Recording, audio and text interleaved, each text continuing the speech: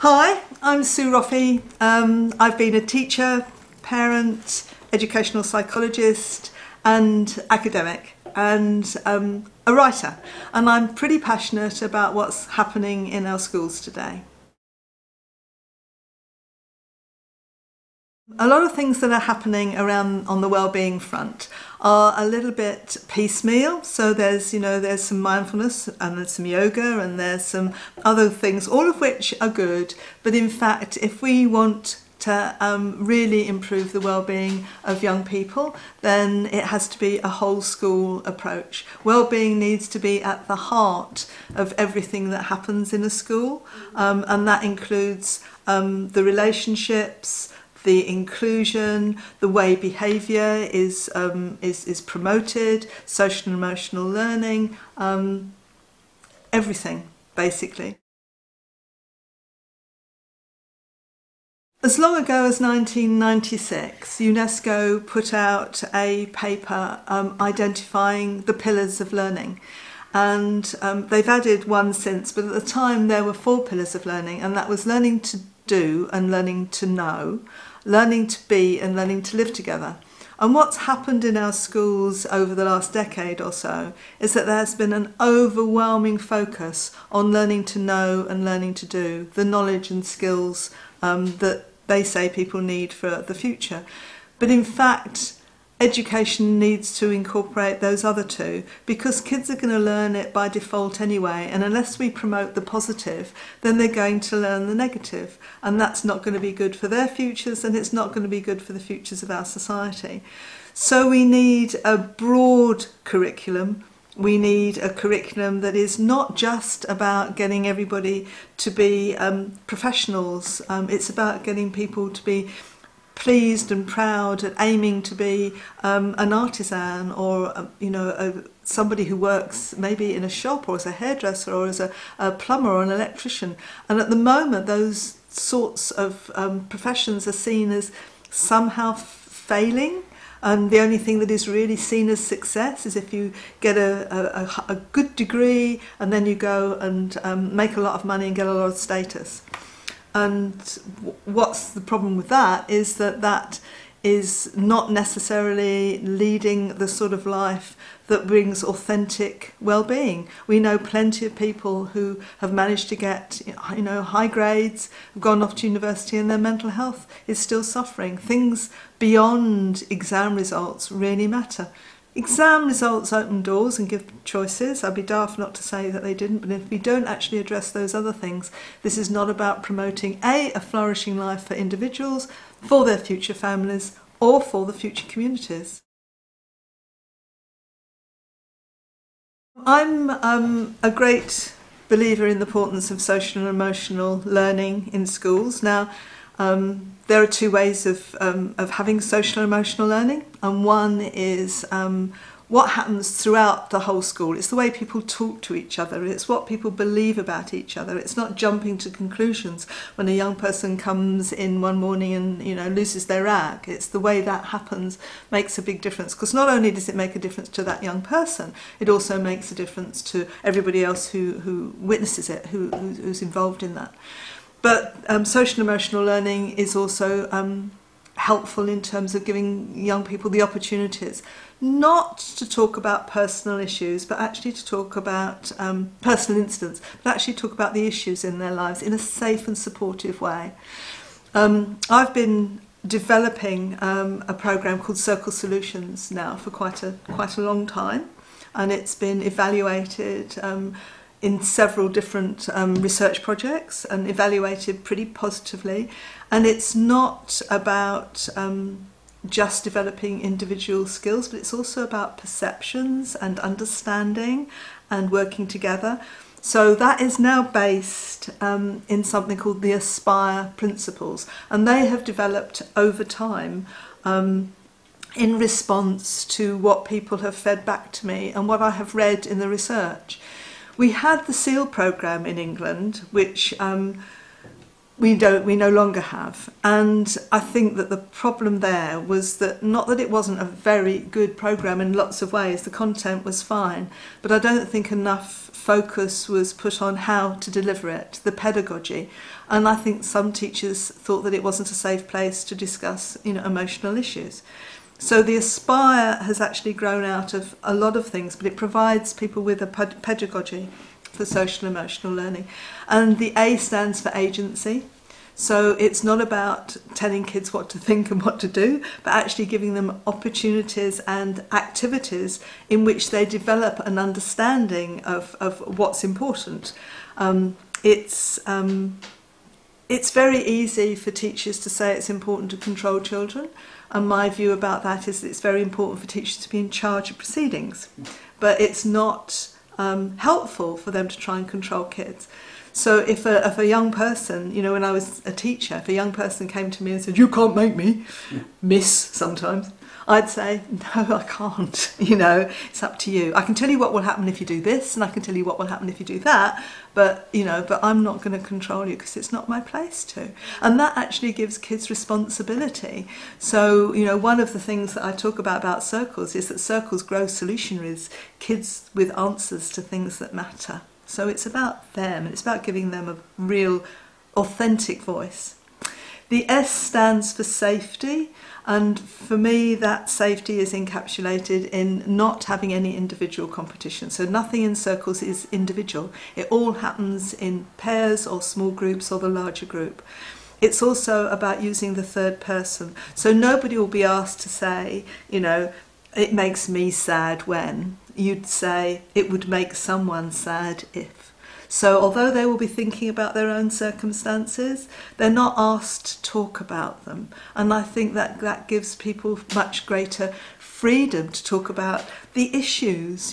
Actually raising incidents, you can actually get into a real difficult situation that involves blame, embarrassment, discomfort, a whole load of real negative emotions.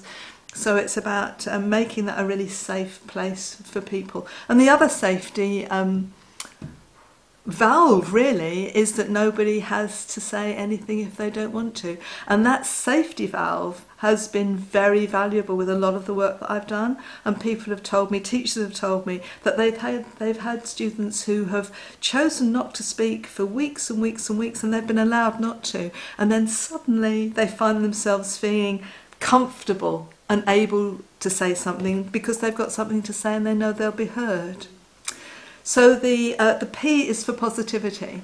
Now, a lot of my work these days is actually based in the evidence from positive psychology, and it's about looking at what authentic well-being means. It's looking at how you develop those things and what do people require to flourish. Not about traditional psychology is very much about identifying problems and deficits and then working with treatment. And I think that positive psychology is actually saying, what works for people and how can we get more of it? And I like that solution-focused approach. So the work that I do is very solution-focused and strengths-focused. So you were talking about sort of the importance of strengths.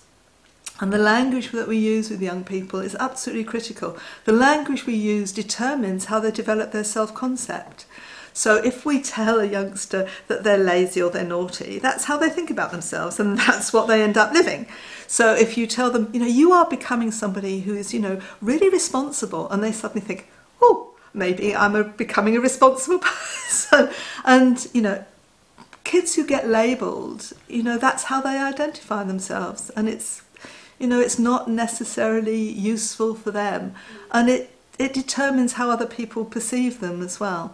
And particularly again when you give people psychiatric labels, I mean, some of them, yes, are legitimate, but a lot of them are spurious. They are only a description, and if you say a child is disordered with something, then you put the problem squarely within them rather than what other people need to do to actually address those issues.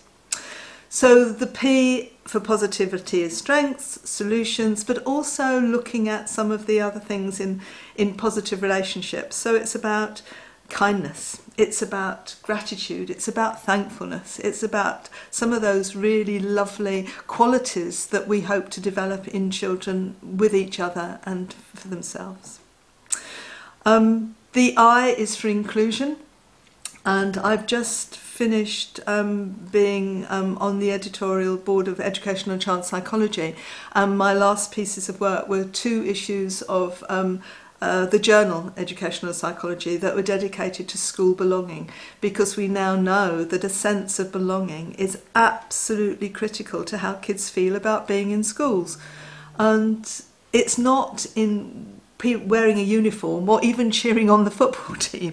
It's about whether or not people feel that they belong, that they feel valued, that they feel welcomed, that it matters that they're there, that they can participate. So in the work that I do, children for social emotional learning, we mix people up all the time, in games usually, you know, which is fun, they love it. And that's the other bit about positivity. Kids and adults really like having fun in their lives. You know, it's crazy to think that education should not be enjoyable. Of course it should be enjoyable. So a lot of the games that we play in the circle framework that I do, in the circle solutions, is just about having children laugh together, because laughing together increases oxytocin in your bodies, which is the feel-good neurotransmitter that enables people to feel more positive towards each other, to collaborate better, and to actually be more resilient. You know, laughing together in a safe and supportive way is so valuable, and it's underestimated, really underestimated. But belonging also really matters. So we mix kids up and we say, all right, you know, we've got an issue here, talk to each other about what makes you both proud, you know, and then they might be a feedback to everybody saying, being proud means. So they might have that more personal conversation just in a small pair, and then we feed it back.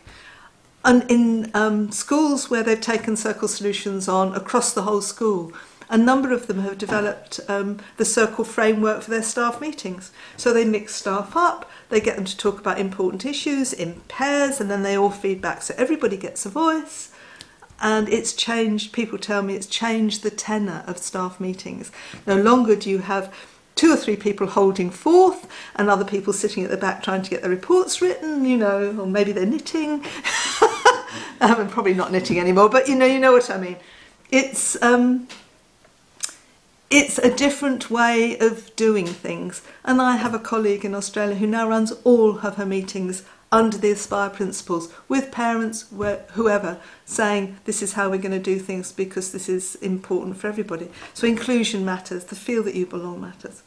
And the other thing about belonging is that when kids don't feel that they belong, or they're thrown out of school, especially those kids who are excluded, they then look for other places to belong. And we know that they're actually looking for anyone who'll have them. And a lot of that will be gang related and actually not in any way healthy for either them or their communities.